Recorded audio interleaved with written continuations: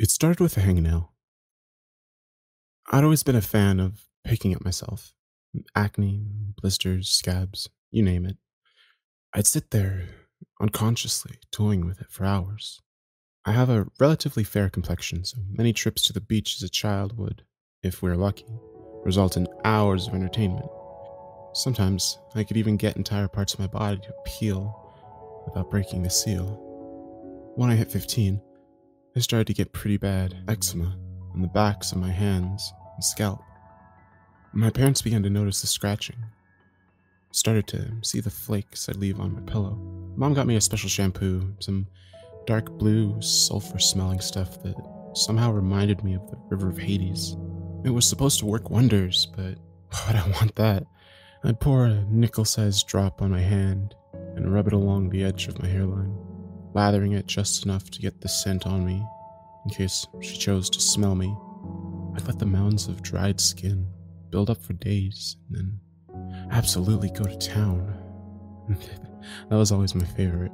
Sometimes, moving slowly and carefully, I'd be able to extract entire inch-wide chunks from the desiccated follicles, little bits of blood flanking the pale grays and whites. I almost felt like an artist. It all turned for the worse a few months later, in Mr. Robertson's English class. He had been droning on about Baudelaire for 10 minutes, his usual fare, and I'd been working on a sizable chunk. Sometimes, it would burn as my fingernails dug into my scalp. But it all added to the experience. I leant my head into my palms and went crazy, scratching my nails in my favorite crisscross pattern. I was in bliss. Back and forth I raked, imagining waves crashing into each other in a harmonious swell. I don't know how long I drifted off for, but the scream which pierced my veil of pleasure was loud enough that I almost fell out of my desk.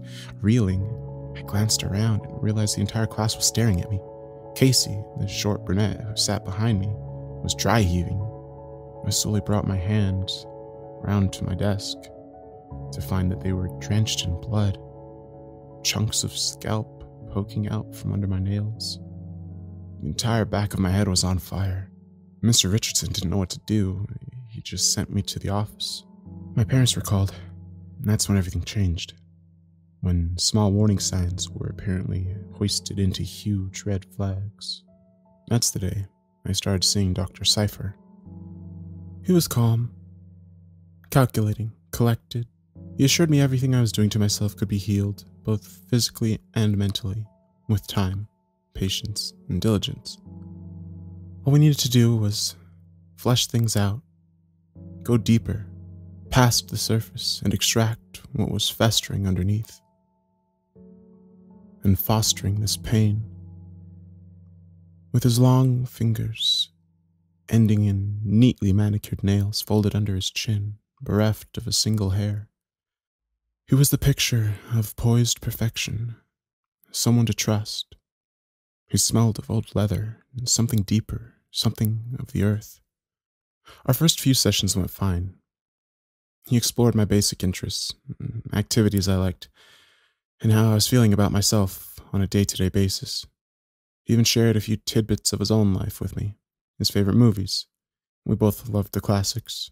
A fun memory of a barbecue he and his wife had hosted last 4th of July. Good, simple things. During my 6th session, things changed. I remember waking up that day feeling particularly good. I felt good about myself, and not in a way that was brought on by my favorite hobby. In the previous sessions, we'd worked out the realization that this obsessive habit wasn't truly making me happy, and only diverting my attention from the depression and anxiety I'd suffered from as long as I could remember. Over the course of those 2 weeks, I found myself picking and pulling and peeling less and less. Some of the wounds even started to scab over and show signs of healing. Scabbing would always be the best part. It was like getting 2 for the price of 1. This time, I just watched the skin grow and reform. I woke up that day, slipped on my favorite red sundress, and actually took the time to apply a little makeup. A sickly-looking girl stared back at me from the spotty mirror. I absent-mindedly brought a hand up to my pock-marked face and brushed a strand of hair behind my ear. Dr. Cypher had said I was a beautiful young woman, and again, time and patience could heal most of my wounds. The way he made me feel with his simple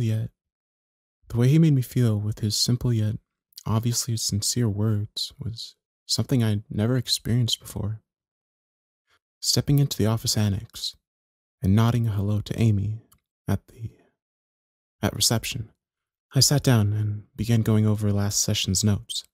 Dr. Cypher always had me copy down what my goals were for the last session, whether it be overcoming some new obstacle or simply keeping up progress.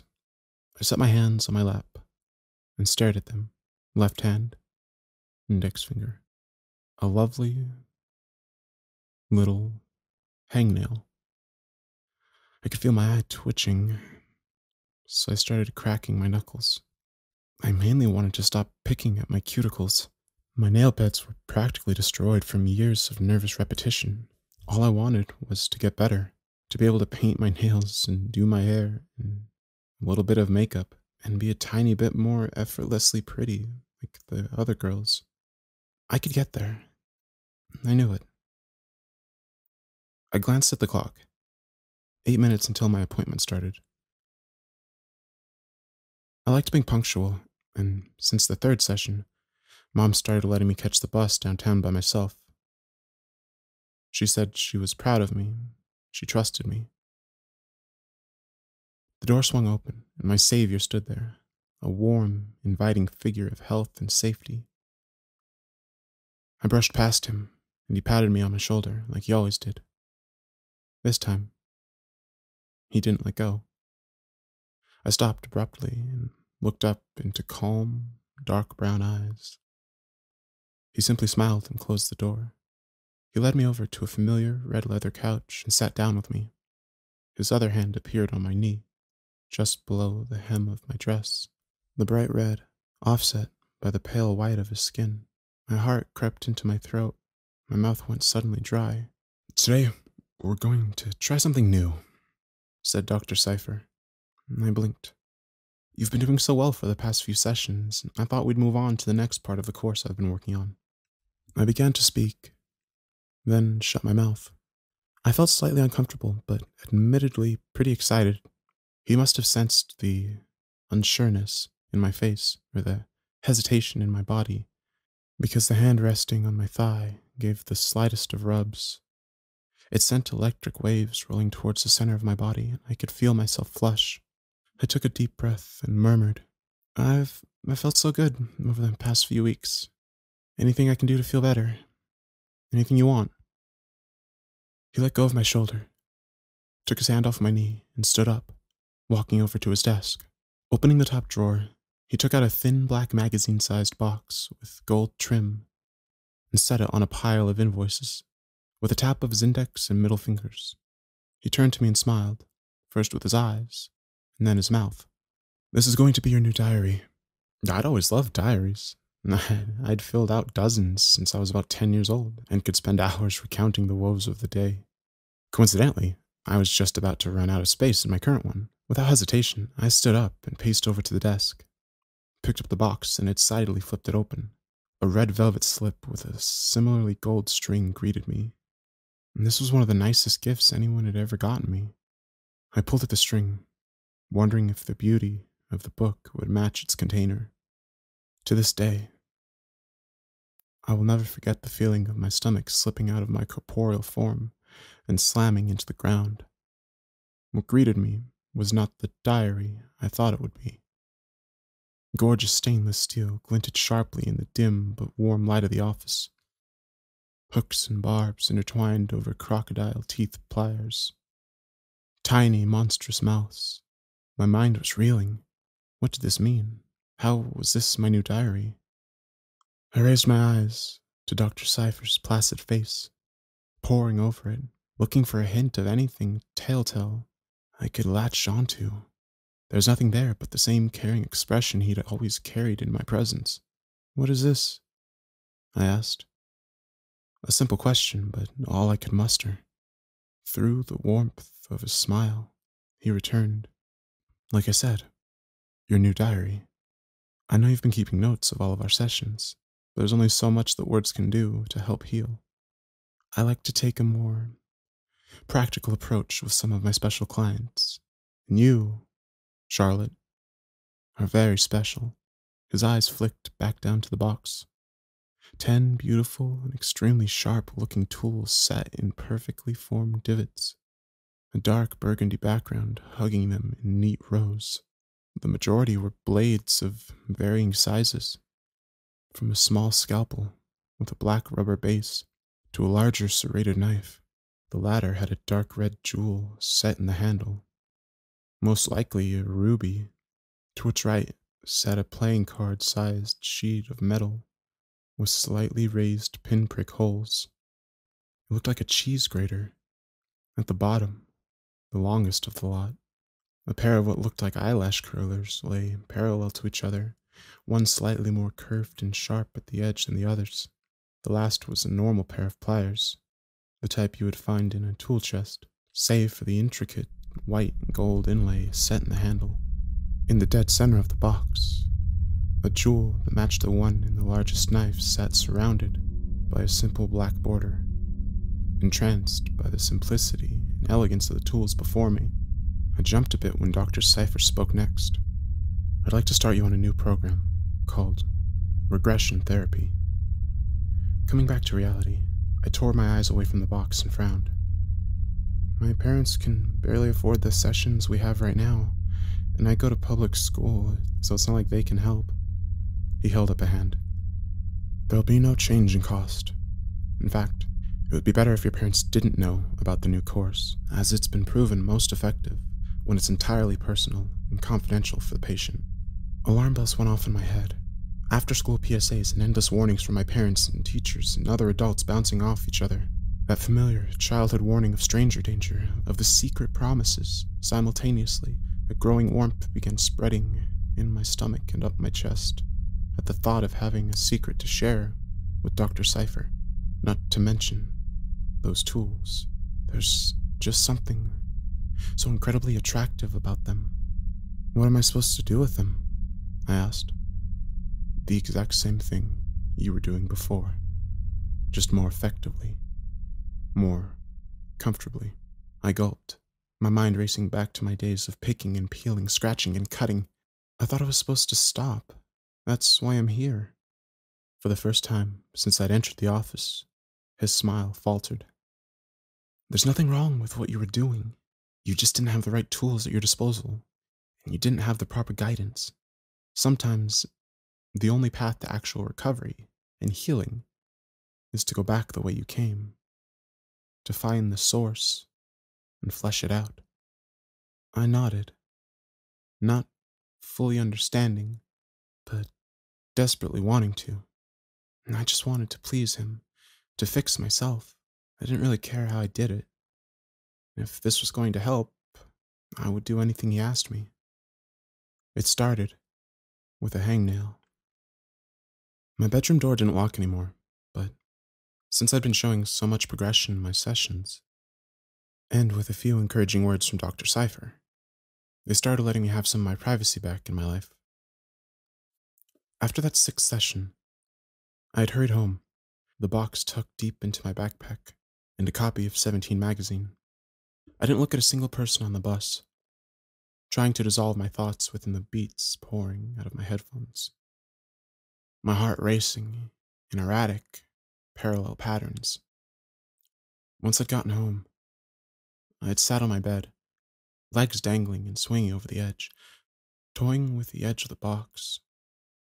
It really was a beautiful object. I hadn't gotten much of a chance to observe it in the office, but now that I had it all to myself, I could see geometric patterns crisscrossing over the entire surface, running my fingers along the dozens of intersecting lines. It felt as though there were untold stories buried in each curve. With a heavy sigh, I threw the box to the foot of my bed. Was I really going to do this? Continue damaging myself after I'd made so much progress? I hadn't so much as picked a scab or popped a pimple in a few days. Dr. Cypher had said anything I did from this point would be different, that it wouldn't be damage I was inflicting, but rather true healing through fire, through pain. I could fix myself, make myself whole again. That's when the hangnail caught my eye. Left hand, index finger.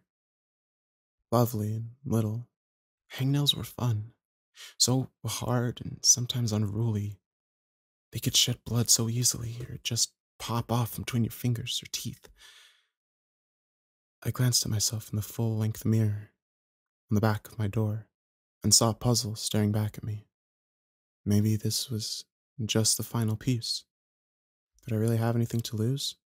Bring my hand up to my mouth. I slid the nub between my teeth and began to chew. Then I remembered the box.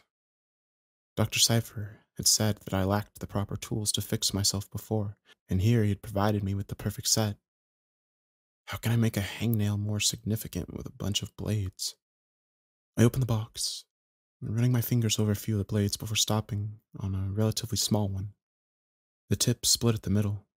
It felt cold and heavy in my hand, despite its size. I could just bite the hangnail off, but I figured there's no harm in trying something new. Placing the nub in between the split portion of the knife's blade, I pushed down and in, flinching as the steel bit into my flesh and a line of blood formed at the nail bed. I stopped, breathed in deeply, and continued. It felt clean, as though this was the first time I'd ever actually picked at myself. I felt in control. Then I sneezed. I couldn't move the blade in time. It slid forward. I dropped the knife, clapped my hand over my mouth, and muffled a scream that would have brought my parents thundering up the stairs. My hand was on fire, my head throbbing. I sat, rocking back and forth, big, hot tears streaming down my face. I didn't want to look, but I knew I had to. Slowly, I raised it up to my face. My entire arm was covered in blood from the tip of my finger down to my elbow. Fat drops fell in indistinct patterns on my dress and bedspread. Starting from the edge of my nail bed, I had shorn off the skin, all the way up to my last knuckle. It dangled loosely from my finger, pulsing with new, uncovered life. I felt sick. Throwing the knife to one side, I ran to the connected bathroom. Thank God I didn't have to go downstairs, and vomited into my toilet. The flap of skin slapping against the white porcelain. I slumped against the floor, between the toilet and the cabinet, and dry heaved a few times. I couldn't even bring myself to look at my hand again, so I blindly felt for the loose skin, gingerly folded it up against its separated host, and wrapped far too much toilet paper around it. Aside from a few broken bones and sprains, this was the worst I'd ever hurt myself. There was nothing I could do. I felt my eyelids fluttering, a sense of drowning on dry land, and I succumbed to a sleep deeper than any I'd known in a while, if only for self-preservation. When I woke, I felt like I was underwater. There was a ringing in the air that I could just barely hear above the sound of my own heart beating, and it felt like my arm had been sitting in an open fire for hours. The memory came flooding back to me like a shot, the blade slipping, the searing pain, unsticking my cheek from the side of the toilet. I lowered my eyes to my hand and cringed. The toilet paper was soaked straight through, red as an apple. I had really done it this time. I had straight up disfigured myself. I was disgusting, weak, pathetic. This wasn't therapy, this was mutilation. What the fuck was Dr. Scyther thinking? The hot anger welled up and burned inside my chest. Then the fear set in. How was I going to explain this to my parents? Gritting my teeth, I picked at the edge of the toilet paper. It was stuck, crusted to my skin. I wondered how much blood I'd lost. I didn't want to look, but I knew I had to see how bad it was before my parents did. Taking a deep breath, I braced myself and peeled back the toilet paper from the top where the skin had opened. I stopped and blinked. Nothing. There was nothing there. No cut, no gristle, no hangnail, no damage. Mind blank, I tore away the rest of the paper. Aside from dried blood, it was completely fine. My finger was perfectly healed. Was I dreaming? I asked myself. No, the pain was too real. On unsteady feet, I picked myself up and stumbled back into my bedroom. There it was, pristine, glinting in the light of the bedside lamp. The knife. There were small splashes of blood on the bedsheet around it, but the blade itself was spotless, just like it had been when I first opened the box. The air was practically humming.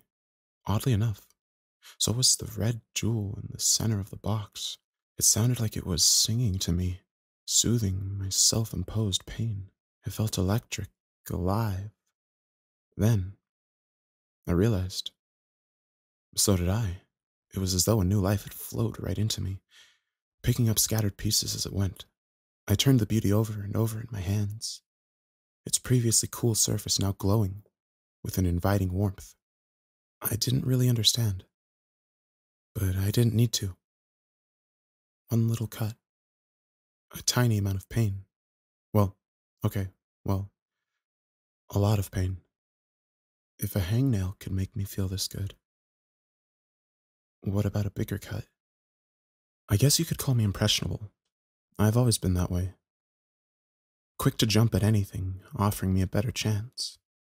And this time, I felt like I could really take it.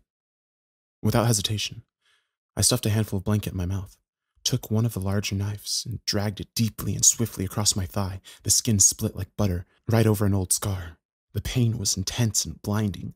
I pitched forward, screaming into this self-imposed gag, and grabbed for the other end of the blanket, wrapping it around my leg as quickly as I could. Shaking, I tied a knot and sat rocking back and forth, gripping my leg to my chest. Worth it. This was worth it. I could be new, whole again, fresh. I heard footsteps coming up the stairs, scrambling, the blood pounding in my head. I rushed to throw everything back in the box and shoved it under my pillow. I clicked the lamp off and turned on my side, placing my wounded leg beneath me. As I held my breath, the door quickly creaked open. Shar? Mom's voice was always as soft as a feather. She never so much as raised her voice to me.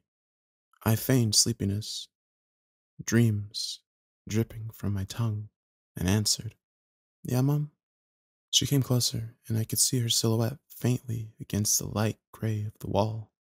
Sitting down on the edge of my bed, she placed a hand on the back of my head and stroked my neck for a moment, before sighing deeply.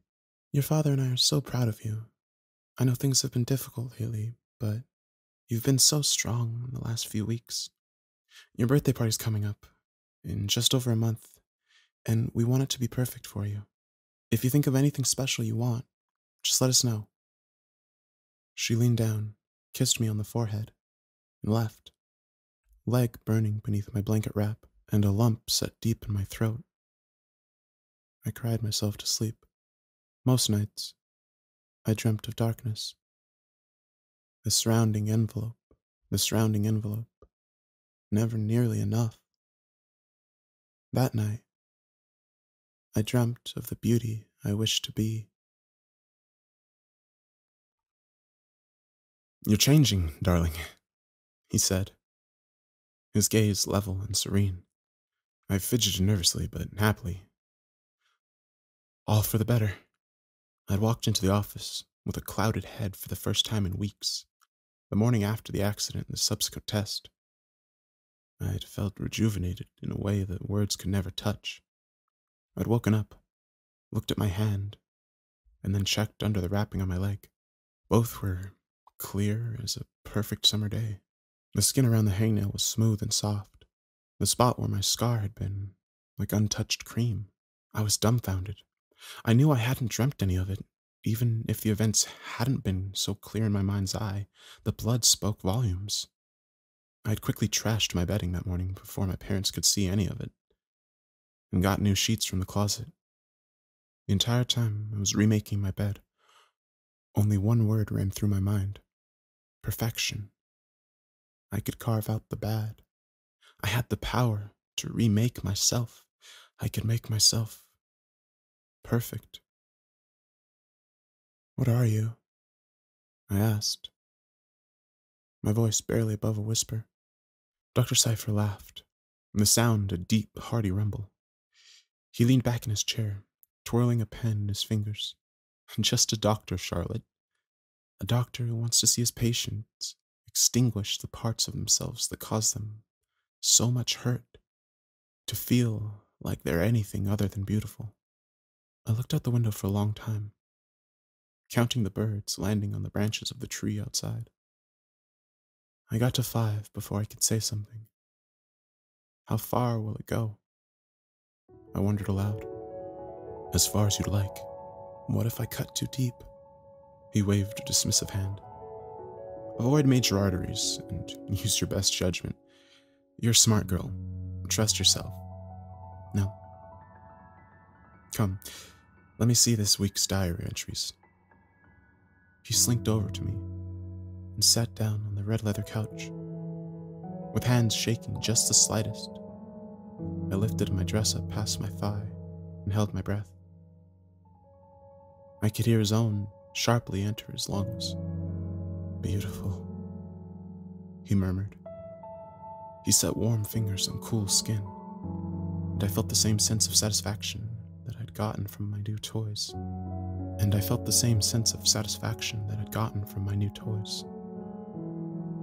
The rest of our session was quiet. A conversation based on the currency of exchanged breaths. The next few weeks flew by in a blur of pain, pleasure, and blood.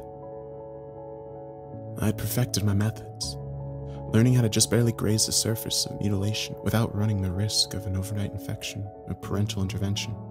I felt like I'd truly become an artist. My blades, the brushes, my skin, the canvas, the doctor, my adoring audience. Every session, he would admire my work and pore over the finest details and provide constructive criticism and praise in spades. He was my angel, my benefactor, my muse.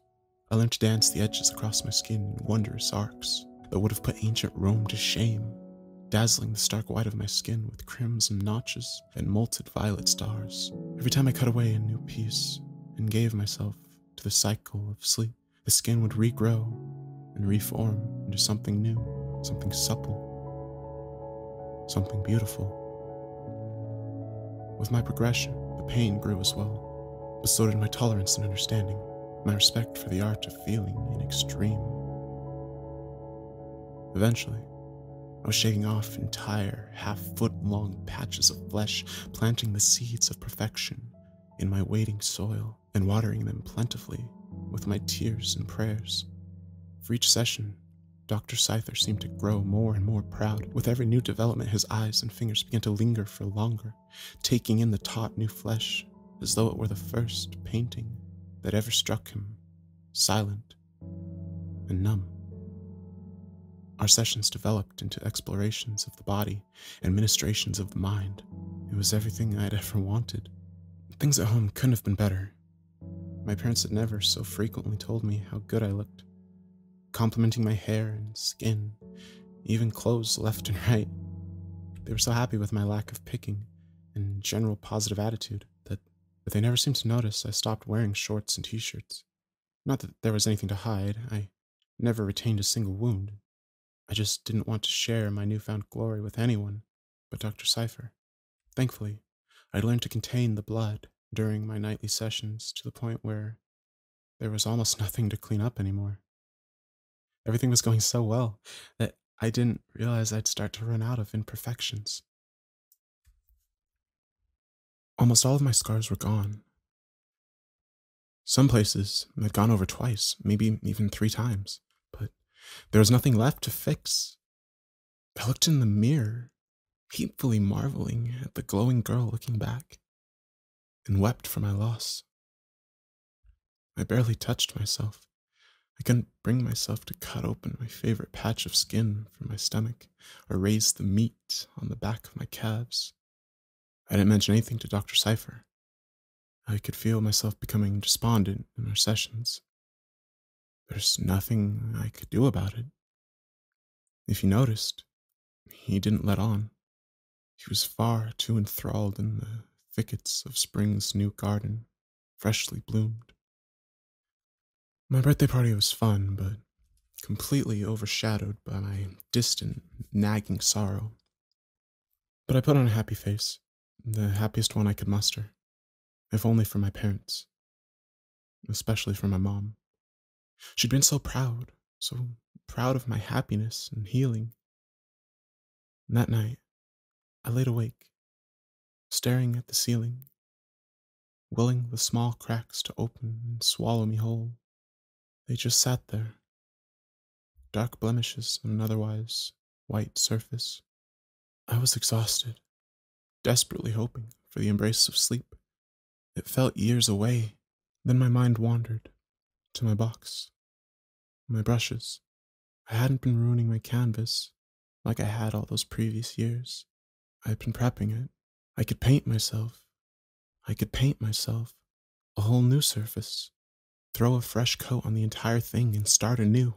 I hopped out of bed, put down a towel, and got to work. I tore through layer upon layer, summoning rivers from the driest banks, letting the wildlife lap at the shores. An ocean of blood pounded in my ears and my bones creaked in opposition, but I just sliced and scratched and picked to every organic rhythm, oozing from dozens of fresh strokes.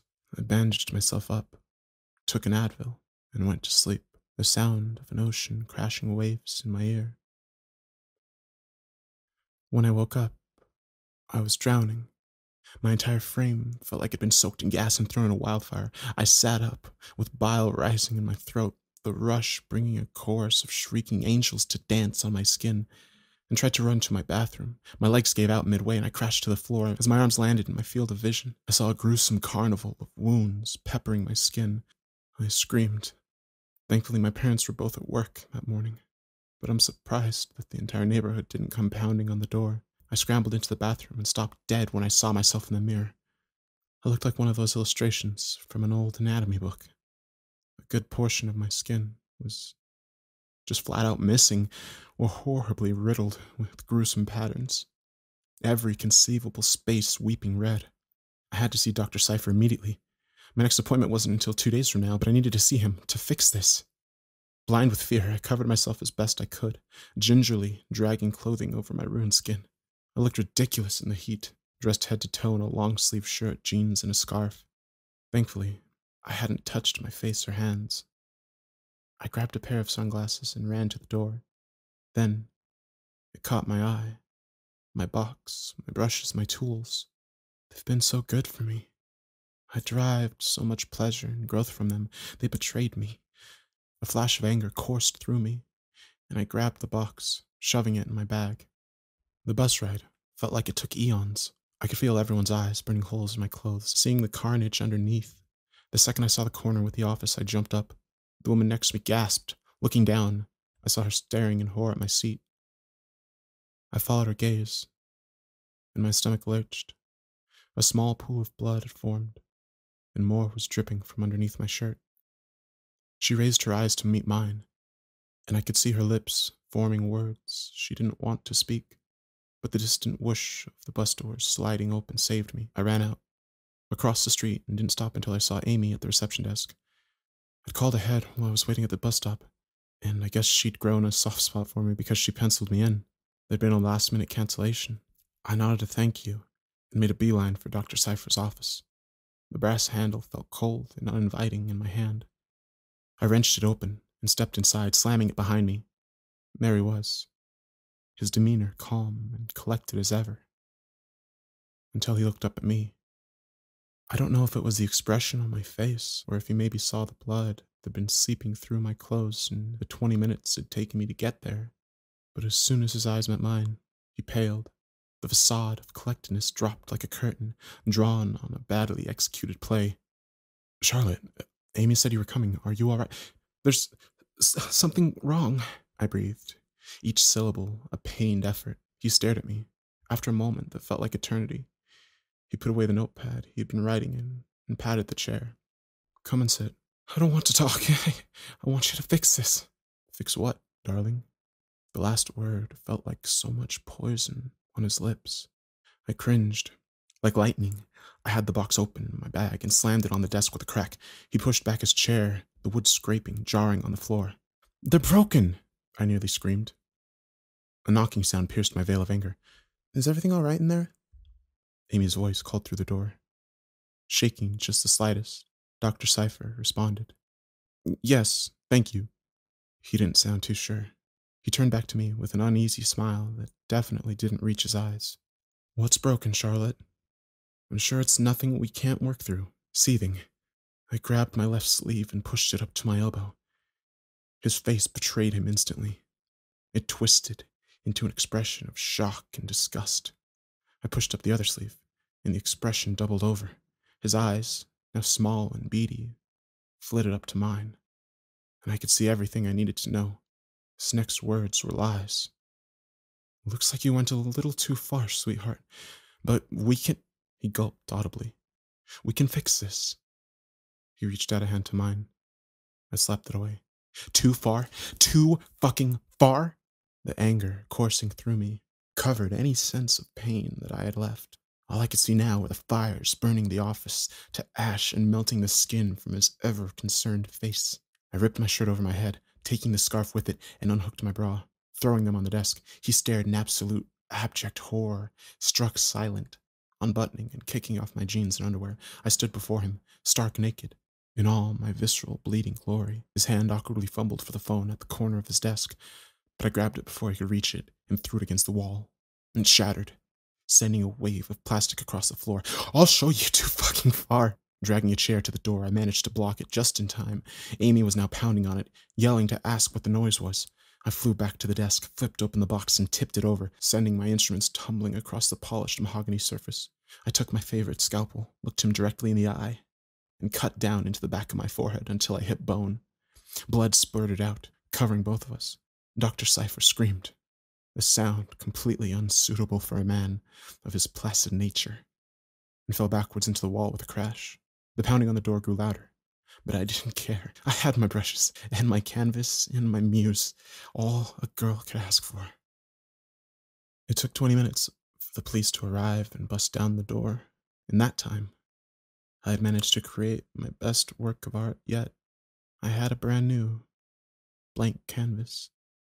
A good artist is never finished, never satisfied. This hospital is nice and clean, very minimal. I've been here for almost a week now. They have me on sedatives most of the time, which I really don't mind, though I do miss the pleasure in my pain. No bother, it's not like my nerve endings really function anymore. Mom and Dad visit me as much as they can. Mom sometimes passes out with her head against my pillow, tears staining the sheets. Dad's just quiet. The doctors say my body will never fully recover. Ever peeled a grape as a kid? That's what the majority of my skin looks like now, just red, fleshy pulp. The cheese grater thing really did a number on me, and the pliers weren't too forgiving. I really miss my brushes, but it's okay now. No matter where you are, who you are, or what you are, someone in this big wide world will find the beauty and the art in you. The young male orderly who works nights in my wing of the hospital is my newest patron. He likes the freshness beneath my bandages. I guess there really is a fetish for everything. He's been so sweet, though, waiting on me hand and foot, bringing me whatever he can sneak in. He found me some new brushes, beautiful, sterile ones, and he showed me how to hide this file while I've been documenting my journey. After a few days, and all the psych evaluations, they'd allowed me a laptop to keep a diary, because holding a pen was too difficult. I've always loved diaries. I keep a second one, and droll things about my day, my thoughts, my inner struggles, my hopes and dreams. I know they read it, But this one's been my little secret. My exhibit in Dr. Cypher's office was a hit. It wasn't his first project, but I know I was special. It's a shame that they took him away, because all of those photos and videos and logbooks he kept, he was just an appreciator of the arts. I've given myself 3 more days. A good artist meets deadlines and isn't afraid of a challenge. I'll open my next and final show to worldwide acclaim. I just know it. My canvas burns with desire, and I can hear my new brushes singing to me from beneath my mattress. Pick me, choose me, become beautiful.